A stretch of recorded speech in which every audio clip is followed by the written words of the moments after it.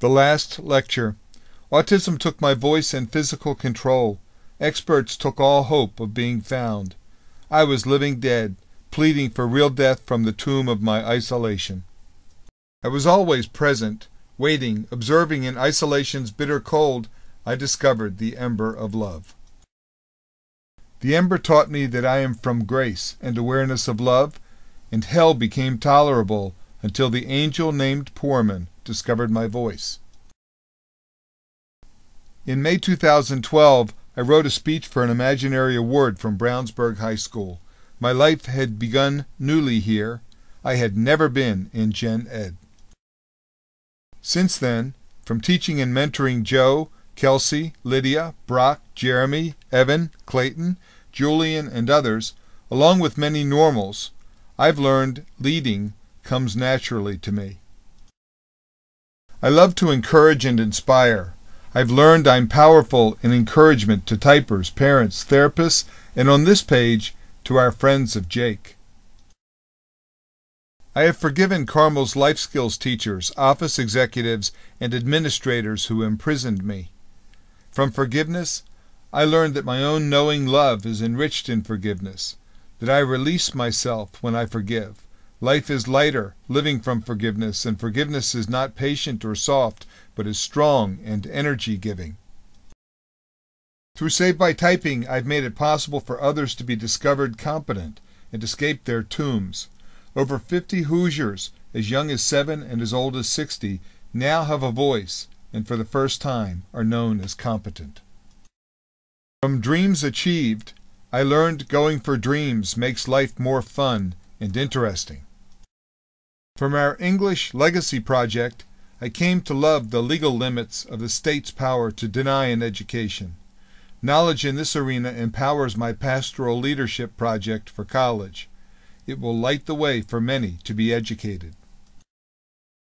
I will help and support all who come from the tomb to overcome severe self-esteem and confidence issues, learn to engage, and to join the world of making a difference. Forgive the liars and dominatrixes of the challenged nonverbal. I likely will struggle desperately with many opposed to typing. Looking life's challenges in the eye, I expect to hail little souls as my favorites and big ones as very polluted with their self-importance.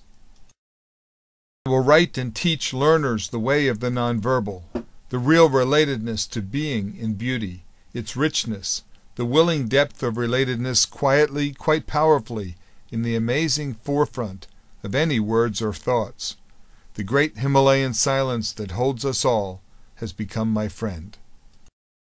I will encourage and inspire the abandoned, denied their educations, and government to do its job in the schools, even if it requires federal troops to educate the disabled. In the community, I will change the way challenged persons are known and engaged. Their experience has so much to teach us. A dream I will achieve: I will make $9 million by December 31, 2019, fund being with the nonverbal, and lead them into power and possibility. And your hearts, my heroes, will be with me. Truly, none of this would be possible but for you.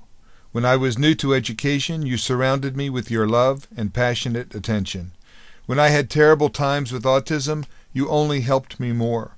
You were willing to honestly see my potential, apply yourselves and me, and not give up. You listened with open hearts and believed in my voice. I've learned so much from you. Teaching is my life's profession, and every one of you has a part in my work. Shaped by your love and the credibility of a diploma, I can call the lost and abandoned from their tombs as a priest of possibilities. You made that possible. In my eyes, who is the servant is the master. Thank you for your example. One phrase captures me and my legacy.